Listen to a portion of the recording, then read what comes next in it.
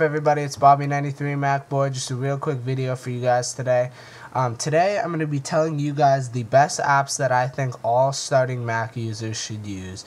Even if you've been using Macs your entire life or if you're just transferred to a Mac, I'm going to be telling you guys some of the applications that I think are essential for all starting Mac users to use and will make your time using a Mac a lot easier and a lot more efficient. So the first one, I just made a list earlier, so I'm just going to go straight down the list.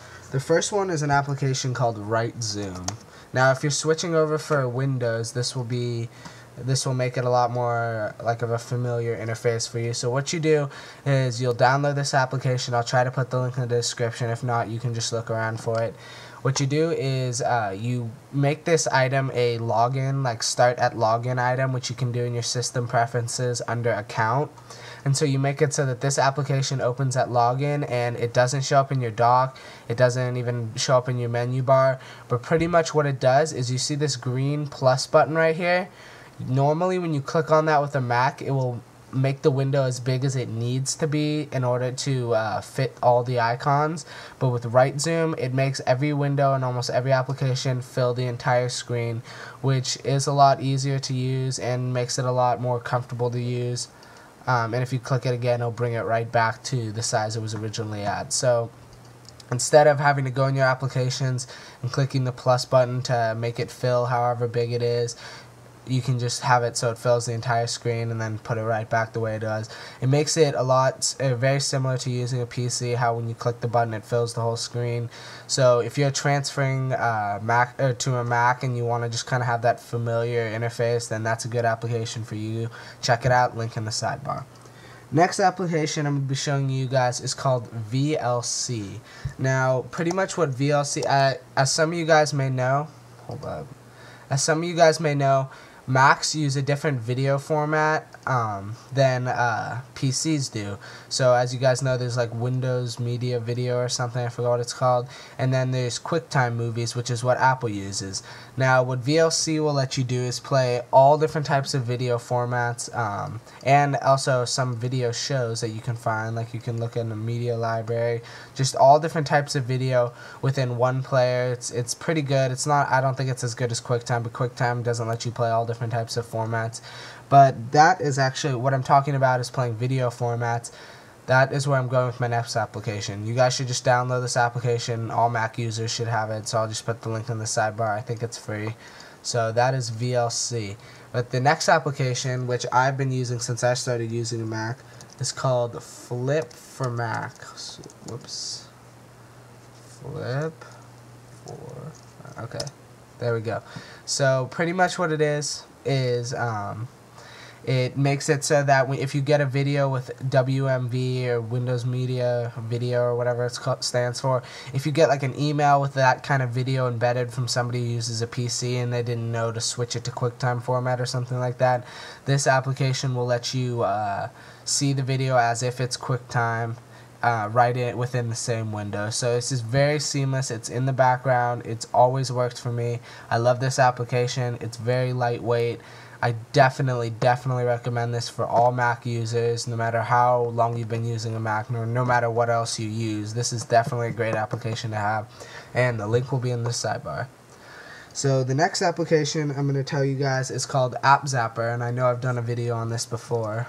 This is more for the people who like to download lots of applications, but pretty much what AppZapper does, hold on, this is the icon right here, AppZapper.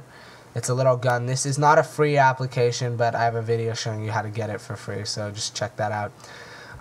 It might not be up here for that long because I might get in trouble for that, but pretty much what AppZapper does is it allows you to delete any application completely. Now I know if you guys have applications on your computer and you don't want them anymore, you'll drag them to the trash and just click empty trash, but that doesn't completely delete the application. So what AppZapper does is you take the application you don't want anymore, drop it in the little bar.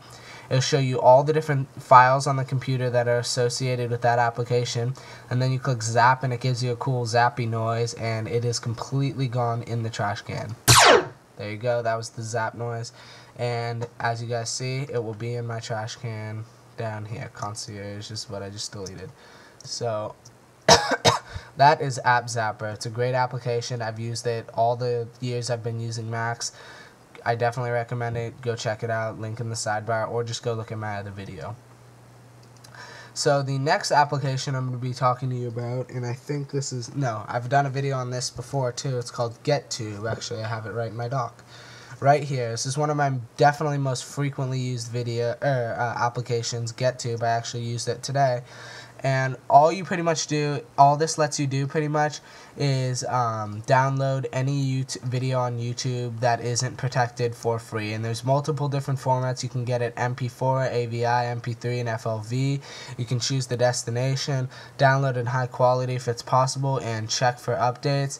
It's a great application. It works with Firefox and Safari. By the way, another application you guys should get is Firefox, because I'll just go over that in a second. So, yeah, GetTo, great application. You can get any music on YouTube that isn't protected. Now, I thought before, when I started using this application, that you could get any music on YouTube for free, no matter what it was. But then I noticed with certain songs, when I click on the Safari icon to start the download and to look for it, it'd load the song, and it would just download it in like half a second, when it usually takes like maybe a minute to download a song, and there was no file being downloaded.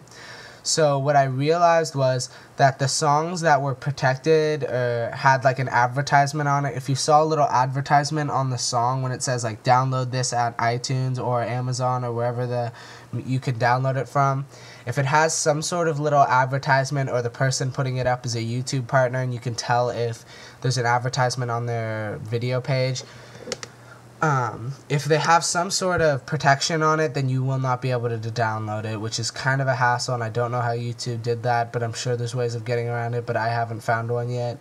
So, yeah, but GetTo gets like 99% of the shit on YouTube for free, so it's pretty cool. You can download your favorite videos, stuff like that. Great application for starting Mac users who watch a lot of videos on YouTube. Check it out, link in the description. Now, I have two more applications. The next one is Firefox. Now, this is just another browser that is used by PC users and Mac users. It is a good browser. I don't like it as much as Safari, so that's why it's not my main browser. But as long as I've used it, I've never really had any problems. I just don't like the interface as much as I like, okay, so I'm just gonna X out of this. I just don't like the interface as much as I like Safari, so that's why I don't use it. But I mean, there's nothing wrong with it. It's a really good browser. So, and plus, some stuff like some web pages aren't formatted to be viewed on Safari, which is a very big hassle. So, if you can't look at it in Safari, then you will be able to view it in Firefox like 9 out of 10 times. So that's just another advantage of having two browsers. You don't have to use it all the time, but it is a good browser. So that actually is all I have for you guys. Now I'm going to do another video right after this on just some of my favorite Mac preferences and tweaks and stuff like that. So this is Bobby93 Mac Boy. If you like my videos, make sure you rate, comment, and subscribe, and I will see you guys next time. Peace.